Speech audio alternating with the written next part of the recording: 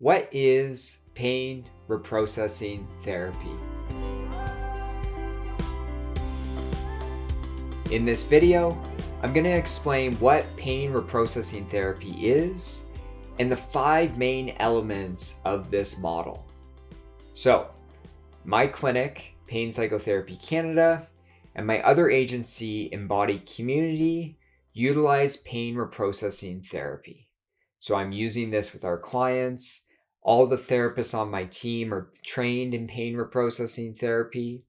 And in addition, I have a digital course which has a lot of strategies and techniques from pain reprocessing therapy. So I'm going to put those links down below so you all have them. Now, pain reprocessing therapy, it's a system of psychological techniques that's meant to retrain your brain out of chronic pain and symptoms. Now, pain reprocessing therapy, it's meant to treat neuroplastic pain or symptoms. And we know a lot of chronic pain and symptoms are actually neuroplastic in nature. So what this means is neuroplastic pain or symptoms are not due to structural damage or disease in the body, but due to psychophysiologic processes in the brain. It's a big term, psychophysiologic processes. What does that mean? It means that your emotions, your thinking, your behaviors, stress that you're dealing with, any trauma can actually rewire the brain to produce chronic pain and symptoms. And so what happens, for example, if you have back pain that's neuroplastic, safe signals are going up from your back, telling your brain light amount of pressure, no cause for alarm, neutral sensation. But your brain, due to feeling in danger, starts to misinterpret those safe signals coming up from the body, and then it clicks on pain or physical symptoms, even though the body's completely healthy. And like I said, a lot of chronic pain and symptoms are actually neuroplastic in nature, which means that physical treatments are not going to be effective. And what is going to be effective is treatments such as pain reprocessing therapy. And in my approach that I utilize called the somatic safety method, we pull a lot from pain reprocessing therapy. Now, I'm not just making this up. There's research to support this. So several years ago, they did a big clinical trial on pain reprocessing therapy. And they did it with people with chronic persistent back pain. And in the study, in the PRT group, pain reprocessing therapy group, they had people do 9 psychological treatments of pain reprocessing therapy. And by the end of the study, about 98% had pain reductions and 66% of participants became pain-free or nearly pain-free. Not only that, but when they followed up a year later with these participants, the majority of them that had achieved pain-free or nearly pain-free remained that way. So pain reprocessing therapy is a really effective treatment. Now, I'm going to break down what the strategies are in this treatment, and we're going to go through 5 main elements that make it up. Let's dive into it. Number 1, pain and physical symptom education. A lot of the education out there on chronic pain and symptoms, it's just not correct. It's not up to date.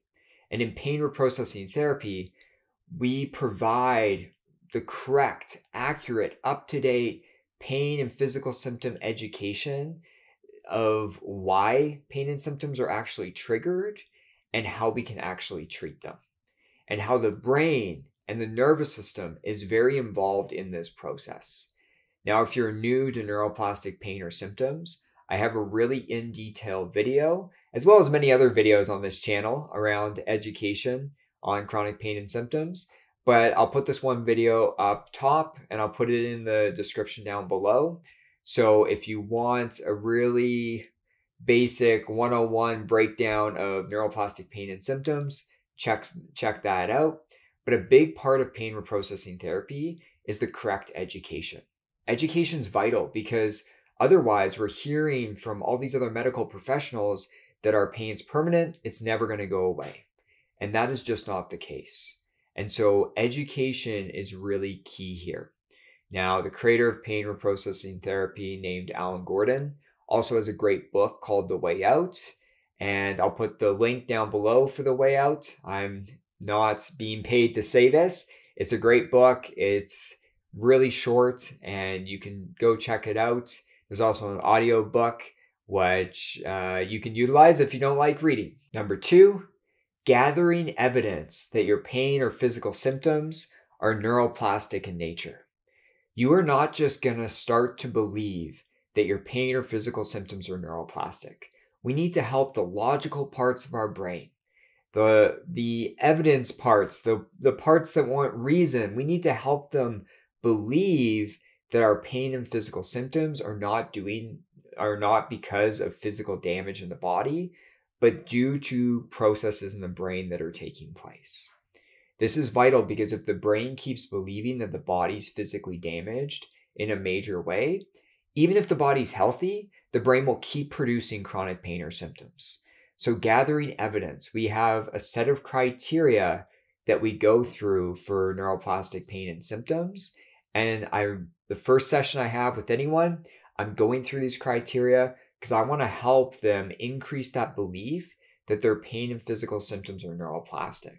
This is actually part of the treatment because if we can start to believe that our body's safe and healthy, that pain sensation or physical sensation, it can actually start to be reduced. Now I have a video where I walk through how you can gather evidence. I'll put that to the top and down below, so be sure to check that out. Number 3, somatic tracking. Ooh, somatic tracking. If you're not new to my channel, I have a lot of somatic tracking videos that you've probably listened to. I put a lot of free content out, and I'm doing this with every single client that I work with. Now, what somatic tracking is, it is a brain retraining exercise. We are trying to retrain our brain to respond to the pain or physical symptom sensations differently. Often when we have pain or physical symptoms, we respond with fear, frustration, despair, annoyance, anger. But that emotional response will actually start to perpetuate chronic pain and symptoms. They call this the pain-fear cycle. So if you have pain or physical symptoms and you respond with fear, frustration, despair, annoyance, anger, your brain then feels more in danger and it produces more pain or symptoms. More pain or symptoms, more dysregulation, emotional dysregulation, and the cycle can go on and on. I've seen people caught in this cycle for decades. And so somatic tracking is meant to break that. And so we don't need to change your pain or physical symptoms. Our goal here is to actually change the emotional response, to help the primitive parts of your brain understand that we're actually safe even though the sensation is taking place. Now, I'll link a somatic tracking video to the top and down below, but be sure to check this out. It is vital in healing neuroplastic pain and symptoms. Number 4, addressing emotions. Emotions and chronic pain and symptoms are very interlinked. There's a lot of overlap in the brain. And if we do not feel safe with emotions, we are not able to approach them, to attend to them, to learn how to move through them and release them, it's going to keep us in chronic pain and symptoms. I've had a lot of people that don't want to touch on emotions, and the results aren't great. Emotions are vital. We need to change the internal process of how we're attending to them and moving through them. Now, I have a sadness practice. It has my own twist on it. So it's not purely from pain reprocessing therapy, but it is a somatic practice for exploring and releasing emotions. I'll link that to the top and down below, because in pain reprocessing therapy, they teach people how to somatically attend to their emotions and actually cultivate a sense of safety. We don't even need to make the emotion go away. We just need to remove the fear, the resistance to the actual emotion. So check out that sadness practice. It has some movement involved in it because I utilize that in my own approach, the somatic safety method, but it can be really helpful. If you can't do the movement because of where you're at with your pain or symptoms, that's okay. Just follow along and even visualize it. So check that video out. It's the last time I'll say it. Now, the other thing in pain reprocessing therapy, when they talk about addressing emotions, is behaviors that are inducing a state of fear, that perpetuate a state of high alert and high intensity. This is things like worrying, self-criticism, pressure. A lot of people with neuroplastic pain and symptoms struggle with these, myself included. I myself recovered from neuroplastic pain, and I had to reduce these behaviors. I'm a worrier, I put a lot of pressure on myself, and I'm self-critical. Now, I have a great skill from Pain Reprocessing Therapy that I did a video on called the 3R skill. I'll link it to the top and put it down below. It's great for reducing these behaviors that are keeping us on high alert. So be sure to check that out. And finally, number 5, increasing pleasant sensations. When we've had chronic pain or symptoms for a prolonged period of time, our brain naturally gravitates in that direction. It gravitates towards those unpleasant sensations that we really, don't want to focus on. They're awful. I've been there and I totally get it. But your brain is just drawn there over and over again. And it gets really good at this. It gets really good at learning to focus on what's unpleasant inside. Part of pain reprocessing therapy is increasing pleasant sensations. And so we can increase a felt sense of safety, increase feelings of lightness and ease, increase feelings of self-compassion. All of this is vital. We want to teach our brain through conscious awareness that it can gravitate towards pleasant things inside. Because one of the best ways to cultivate a felt sense of safety in the body is to increase our ability to attend to pleasant sensations or pleasant experiences. So I hope this video was helpful on what pain reprocessing therapy is.